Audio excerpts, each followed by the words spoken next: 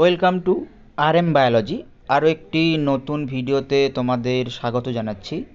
তোমরা ভিডিওর থাম্বনেল দেখে অবশ্যই বুঝতে পারছো আজকের ভিডিওটি আরও একটি SMFWB সিলেবাস ওরিয়েন্টেড ভিডিও, অর্থাৎ এবছর যারা কাউন্সেলিংয়ের মাধ্যমে ভর্তি হয়েছো তারা ফার্স্ট ইয়ার সেকেন্ড ইয়ার কী পড়াশোনা করবে, তো সেটা নিয়ে ভিডিও। যে সিরিজটা আমি শুরু করেছিলাম আজকে তার পঞ্চম ভিডিও। এর আগে 4টি কোর্সের ভিডিও আমি অলরেডি দিয়ে রেখেছি, সেগুলো তোমরা এই ভিডিওর আই বাটন থেকে দেখে নিতে পারো। প্লেলিস্টের লিঙ্ক আমি আই বাটনে দিয়ে রাখবো।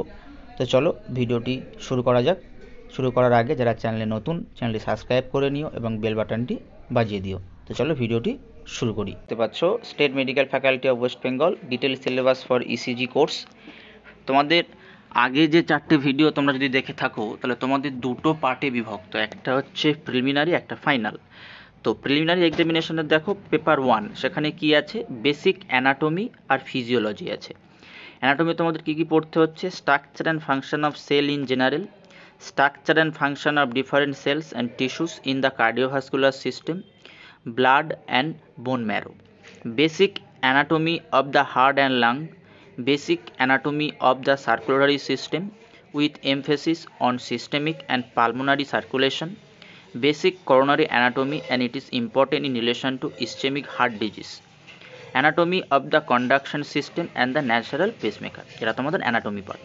physiology পার্টে কি কি থাকছে, transport across cell membrane, electrical properties of cell membrane, extracellular and intracellular fluid and electrolytes and acid base balance, nerve muscle physiology, action potential, cardiac cycle, genesis of electrocardiographic waves, basic physiology of respiration, basic of formed elements of blood and hemopoietic system, coagulation system, basics of lipid, carbohydrate and protein metabolism, basics of atherosclerosis, coronary thrombosis and thrombolysis, coronary reperfusion and its assessment by ECG, pulse, blood pressure, central venous pressure, basics of central peripheral and autonomic nervous system.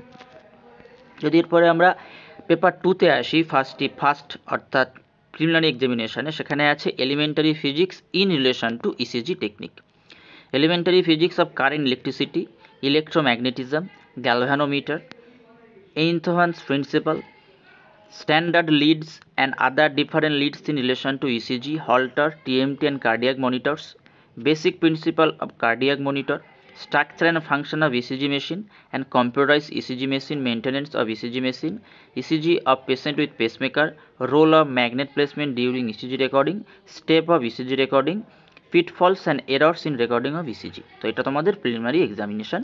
এবার তোমাদের আসে final examination.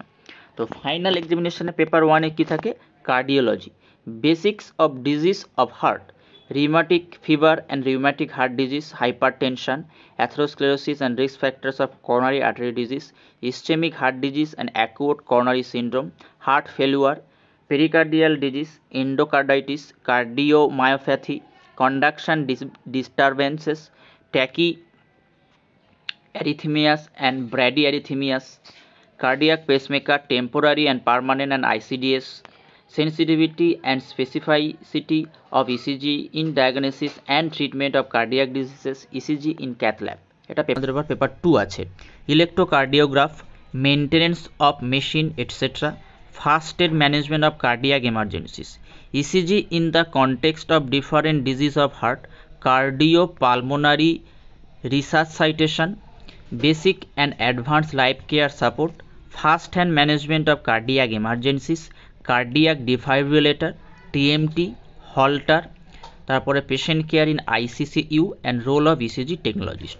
তো এই মোটামুটি তোমাদের preliminary এবং final examination. তো প্রিলিমিনারিতেও দুটো পেপার এবং ফাইনাল এক্সামিনেশানেও কিন্তু দুটো পেপার। তুলনামূলকভাবে যেটা প্রিলিমিনারি পার্টটা আছে সেখানে মোটামুটি তোমরা ক্লাস 11-12-এ যা পড়েছো সেই টপিকগুলোই আছে, অর্থাৎ function of sell in general, function of different sell tissue, cardiovascular system, blood, এগুলো কিন্তু 11-এর মতো নয় বা 12-এর মতো নয়, এগুলো একটু ভার্স লেভেলে আছে, কিন্তু টপিকটা তোমাদের মোটামুটি বেসিক জিনিসগুলো জানা আছে। যেমন ফিজিওলজিতে transport across cell membrane, electrical properties of cell membrane, nerve muscle physiology, action potential, এই যে পার্টগুলো আছে, বা জেনেসিস অফ ইলেকট্রোকার্ডিওগ্রাফি ওয়েভস, কোন ওয়েভটা কাকে ডিনোট করে, তো এই পোর্শনগুলো তোমাদেরকে পড়তে হবে। কিন্তু পেপার 2তে চলে গেলে সম্পূর্ণ নতুন একটা পার্ট, এবং ফাইনাল এক্সামিনেশনে গেলে সেটাও কিন্তু নতুন একটা পার্ট। তো যেটা তোমাদের ফার্স্ট ইয়ারে গেলে একটু টপিকগুলো জানা পাবে, কিন্তু পড়তে হবে অনেক। ঠিক আছে, তো আজকের ভিডিওটি এই পর্যন্ত। ইসিজি নিয়ে পড়াশোনা করা বন্ধু বান্ধবদের সঙ্গে প্রচুর পরিমাণে শেয়ার করে নাও।